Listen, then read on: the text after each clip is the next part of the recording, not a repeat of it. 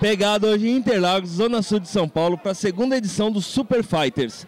Evento de kickboxing com lutas amadoras, lutas profissionais e uma disputa de cinturão no final. O pau tá comendo lá em cima do ringue, vamos conferir.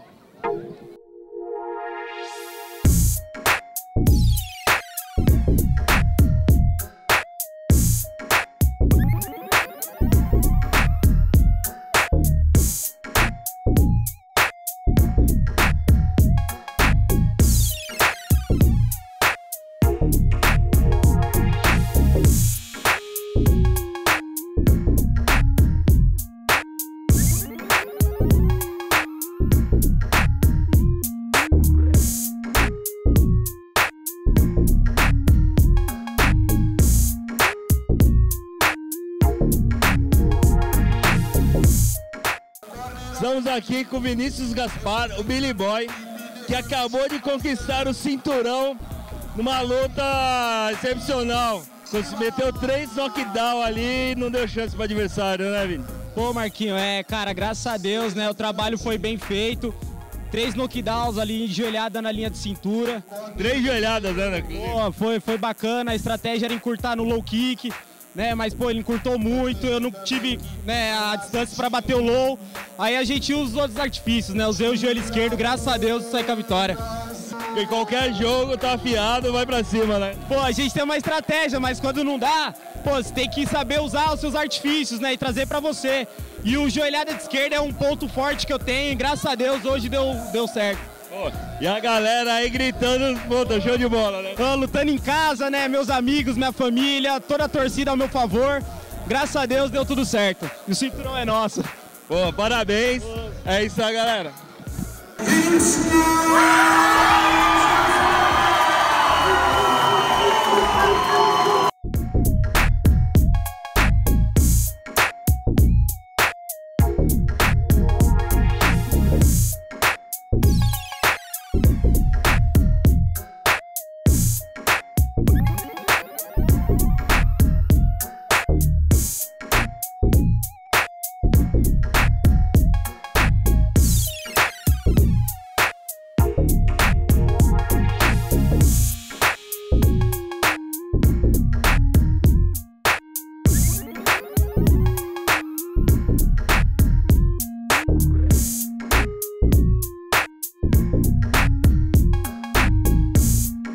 Bom, para finalizar agora, estamos com o organizador do evento, Ale Benassi, que, pô, segunda edição, né, Benassi?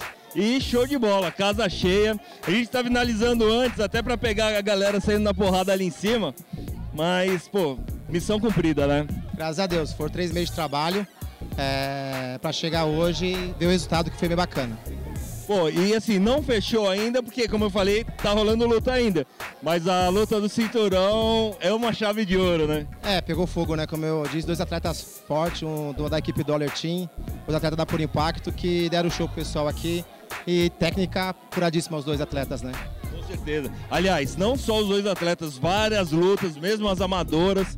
Show de bola, né? O evento, assim, tá mostrando, acho que o kickboxing aqui em São Paulo tá evoluindo cada vez mais, né? Sim, bastante. E a gente fez um evento no perfil Evento Amador, mas com uma estrutura toda que poderia ser um evento profissional. Colocamos apenas uma luta profissional no evento, porque eu achei que era coerente para poder testar o evento. E deu muito certo. Então, se Deus quiser, as próximas edições eu quero ver se eu coloco mais lutas profissionais. E para isso a gente precisa de apoio, né? De antemão já espero apoio de mais patrocinadores, porque o nosso evento precisa disso. Ah, com certeza, né? Sem apoio, sem patrocinador, ninguém vive. E aproveitando o gancho, a próxima edição já está programada? Então, provavelmente vai ser julho, porque eu tenho que ver os calendários dos outros eventos também, porque hoje em dia muita gente faz eventos, os eventos que eu também luto, o WGP, então eu tenho que ver as datas para poder não estar batendo com o mesmo evento, mas a previsão é começo de julho. Tem que lembrar que esse ano tem Copa e tem eleição, né? Então tem que tomar um cuidado a mais ainda. Bom, Benassi, parabéns pelo evento, show de bola. É a segunda vez que nos encontramos, né? A galera conferir a graduação dele, veio, olha nos vídeos aí, dá uma curtida lá também. E, pô, show de bola como sempre, né? Não, eu fico feliz porque 25 anos como atleta e hoje começando uma trajetória como promotor de evento, fazendo o meu evento. e eu fico feliz com o resultado. Hoje plantei uma semente, graças a Deus pelo que o pessoal me passou, o feedback que o pessoal me passou, os outros mestres que esteve aqui, foi muito bom. E não é à toa que veio 25 equipes diferentes, né? Então, assim, a história que a gente tem, graças a Deus, fez a gente ter muitos amigos. Hoje é muito bom que hoje tinha muitos amigos meus que eu já lutei contra eles, né? Então isso é bacana, é isso que a luta faz você fazer amigos. Pra mim é isso a luta. Eu não fiz, graças a Deus, nesse percurso de 25 anos, nunca fiz um inimigo. Agrega, né? Acho que a luta só agrega. Uma coisa que a gente pode falar aqui com a relação ao Pegada também é a quantidade de amigos que a gente faz, que a gente fez e a gente faz a cada dia, né? Agregando sempre mais.